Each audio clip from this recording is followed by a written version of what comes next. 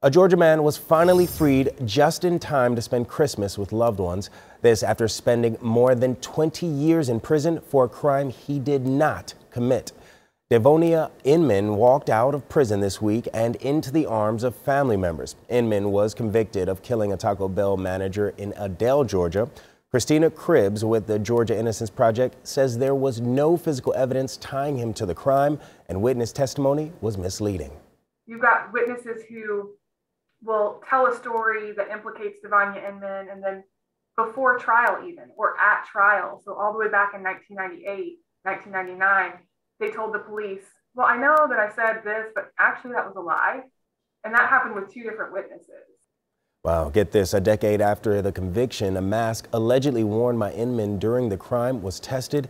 DNA matched a different man to the crime. The state eventually overturned his conviction and all charges were dropped. This holiday